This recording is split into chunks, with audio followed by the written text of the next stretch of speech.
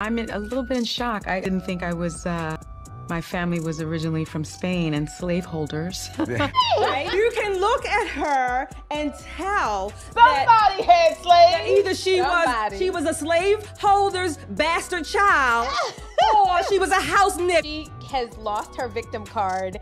Like, who paying reparations now?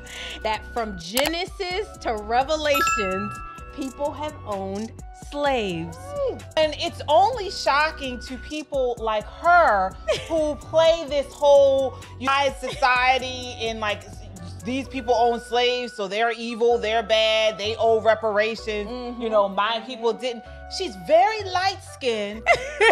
Why is she so shocked that she had ancestry that owned slaves?